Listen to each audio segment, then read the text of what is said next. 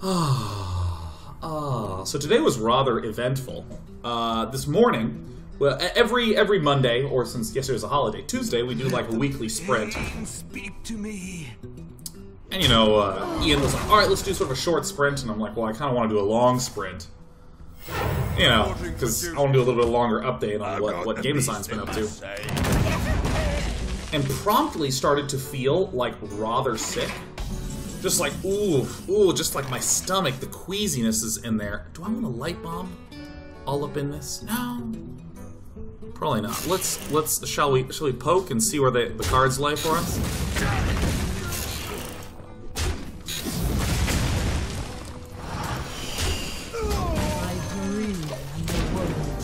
So I just like, I had a queasy stomach. I was just like, ooh.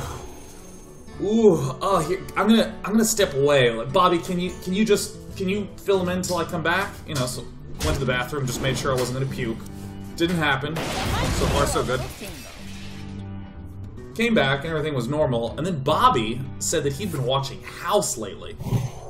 And he thought that there was totally gonna be like an intro House moment where I'm like, oh, sorry guys, my tummy is hurting a little bit, and then all of a sudden I'm gonna start like spouting blood, because that's how House works. It's always something innocuous, like a game design sprint. Yeah. I just really like that image. I'm like, guys, I have a longer game design update. When we come back to what the pillars of design for our game are, oh my god, and suddenly everyone's like, oh my god, does he have lupus? My shield for Argus. Because House is my absolute favorite show, where one guy just always successfully solves every crime perfectly every time. And it's always something weird, you know. Like that the toothpick got stuck in the sandwich, and when he swallowed it, it dislodged a pill that had been in the side of his stomach, and suddenly gave him a flood of testosterone, which dried his mouth out, so he got hepatitis from the drinking fountain, you know? It's always like this weird, crazy, circuitous struggle that he's trying to make his way through.